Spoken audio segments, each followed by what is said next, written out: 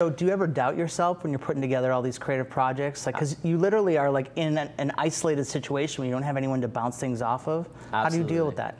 Absolutely. It's a lot of alone time. You know, even though like, yeah, your friends are texting you and stuff, but you put the phone down because you're starting to get really creative and juice. But sometimes you just get in this creative block, you get in a creative funk, you know, you're doing something and you just want to throw the whole project away. You're like, this is trash.